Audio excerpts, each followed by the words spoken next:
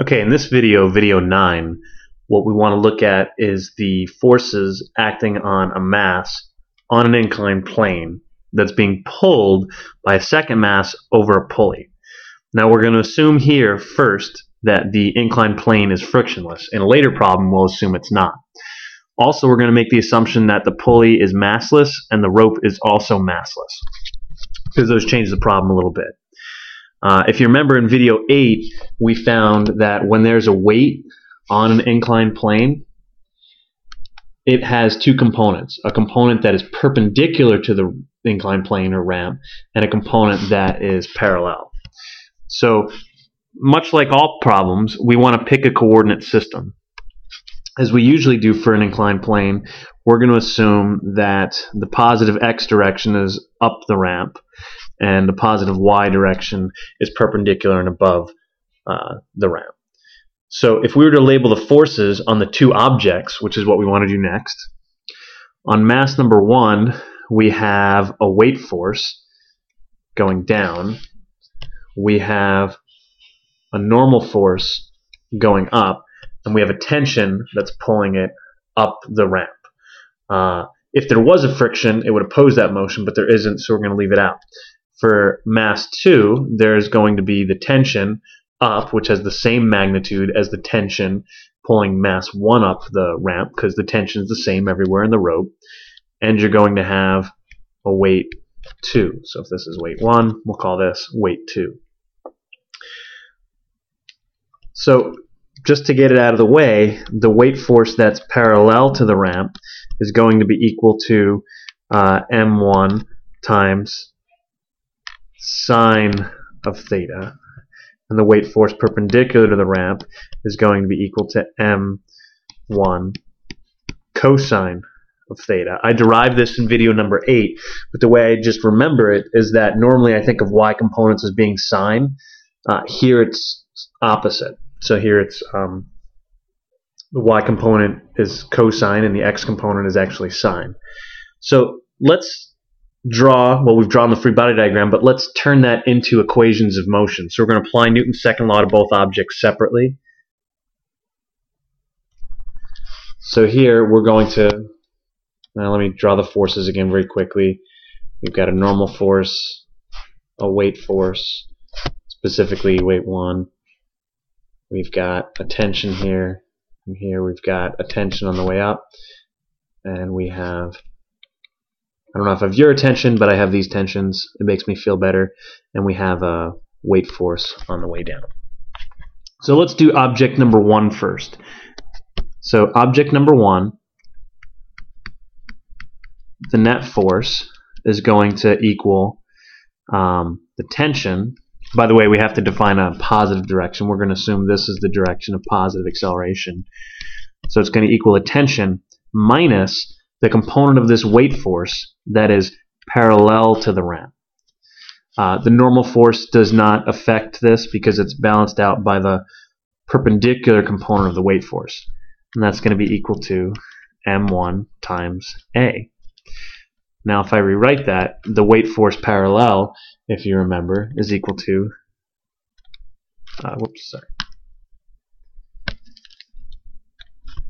mg, this is m1, and that's going to be times the sine of theta is going to equal m1a. So that's the equation of motion for the first object. For the second object, the net force acting on object number 2 has somewhat less forces. It's going to be m2g minus t. Now this part tends to throw people because the weight force here we're writing it as positive. Normally you think of down as being negative, but because we've defined clockwise around the pulley as positive, this is positive and the tension is negative. And this has to equal m2 times a. So if I solve this for t, the tension is going to be equal to m2g minus m2a. As you often want to do, you pick a variable we're going to solve for. I want to solve for the acceleration first. So what I'm going to do is I'm going to take this tension I'm going to plug it in there. So instead of T, I'm going to write M2G minus M2A minus M1G sine of theta equals M1A. What I like to do is I like to group like terms. So I like to put the A's on one side and the G's on the other side. So I'm going to group the G's on the left here. M2G minus M1G sine of theta. I'm going to group the A's on the other.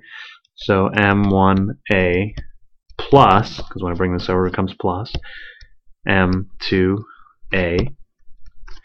Now I like to factor out the G or the A. So I'm going to get M2 minus M1, so 1, sine of theta times G. And over here I'm going to get M1 plus M2 times A.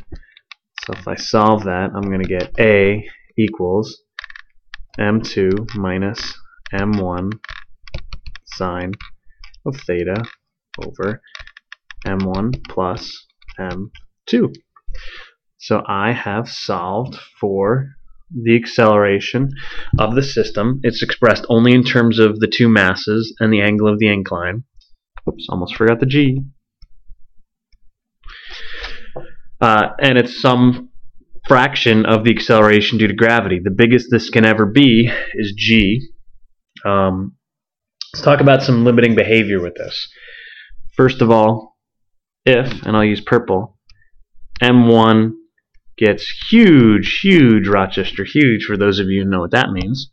If M1 gets huge, if this gets really, really big, and this gets really, really big, assuming even if this was 0, that wouldn't matter, you're going to get an acceleration that is essentially 0. And that makes sense because this big block is huge compared to this, so this dinky little force isn't really going to move it that much.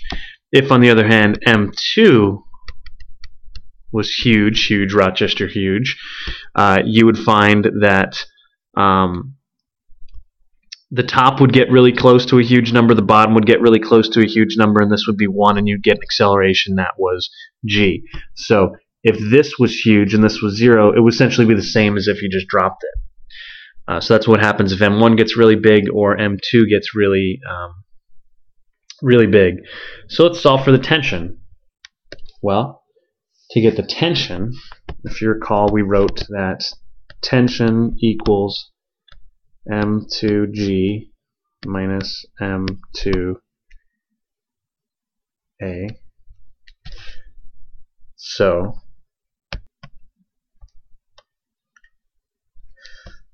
if I start plugging in, that's the same as M2G minus, now I'm just going to take this and multiply it by M2 times M2 minus M1 sine of theta over M1 plus M2 times G. I'm going to factor out M2G, and what you get is tension equals 1 minus M2 minus M1 sine of theta over M1 plus M2 times M2G, which is kind of cool because what that means is you get this is some fraction, some number between 0 and 1 of M2 times G. So if I was to plug in some numbers again, if on the one hand M1 was really huge, so let me just do this in purple again. If M1 is huge, you're going to get, okay, a bottom that's pretty huge. And so if M1 is huge, you essentially wind up with this and this counting as 0 and winding up with M1 sine theta over M1, or really 1 minus sine of theta. So if theta is 0 degrees, this is 0, you wind up with the tension being equal to M2G, which is the same as if this was tied instead of tied to a really big mass. So if M1 is really, really big, it may as well not move. The tension is going to be the same as if you connected it to a wall. So that makes sense. And if M2 is really huge, you wind up with this being effectively 0, this being effectively 0, 1 minus 1, or 0. You wind up with basically no tension, which makes sense because this mass hardly slows it down at all. It may as well not even be there. So you get a tension that's equal to 0. It's also worth talking about what happens if theta is close to 0 degrees. In other words, if this is inclined all the way so it's flat, what you're going to wind up then is essentially 1 minus M1 over M1 plus M2 times M2G. Now if you do your cross multiplication and add, you wind up with M1 plus M2 minus M1 over M1 plus M2 times M2G.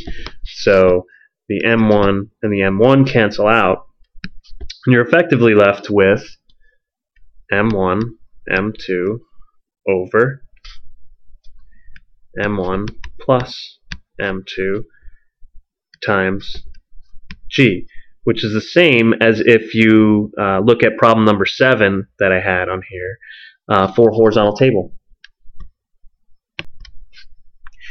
Sorry for the video magic. I just fixed a little typo here. So it's M2 and M2 that cancel out, leaving you with the equation for horizontal table.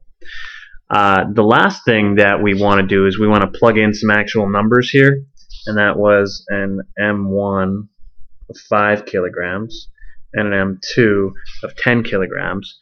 So when I plug those into here, you should get 1/2 G, and when you plug them in for the tension equation right here, you should get a tension that is 49